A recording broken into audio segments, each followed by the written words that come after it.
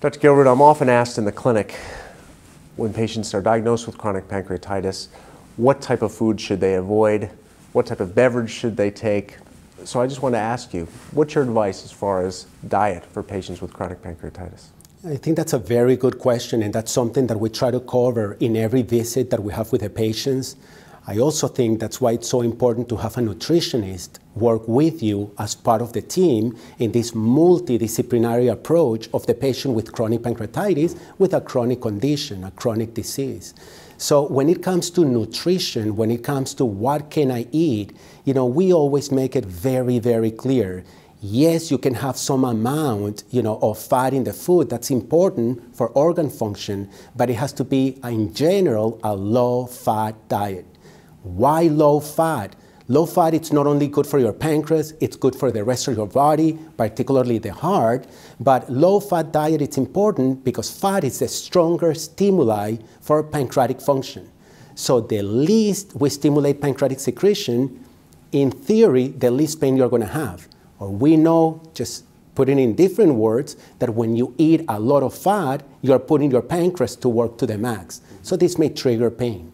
So low-fat diet, it's very important. And again, working in a multidisciplinary approach, having a nutritionist in the team, having the patient see a nutritionist, it's of great help.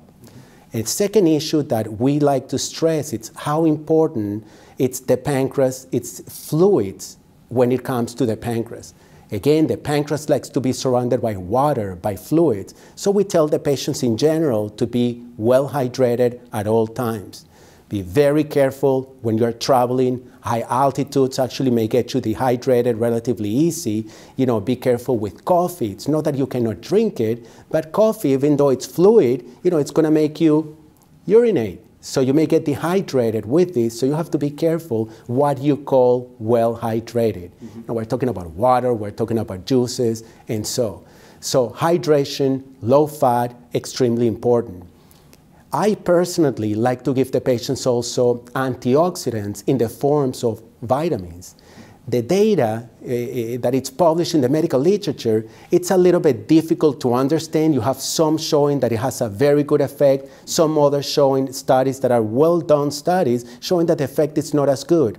I tend to tell my patients, even though this is controversial because of the lack of solid data, to take multivitamins that have a lot of the antioxidants in them. If it doesn't do any good, it won't do any harm. But I like to do the combination of all of the above and again, closely follow up these patients, make sure that they're doing well. And I would agree. I think the low fat, typically less than 20 grams a day, is very important in the hydration. The other thing I tell my patients is to try to eat small, frequent meals. So the pancreas gets stimulated not only by what you eat, but I think the volume of what you eat. So if you have one massive meal a day, that puts a lot of stress, I think, on the pancreas. So we like the patients to have small, frequent meals throughout the day as opposed to one or two very large meals, to kind of do everything that your mother told you not to do, which is pick at your food throughout the day, because that can really help eliminate that stress, quote unquote, on the pancreas, in addition to the things that you had mentioned. That's a very good point. I agree.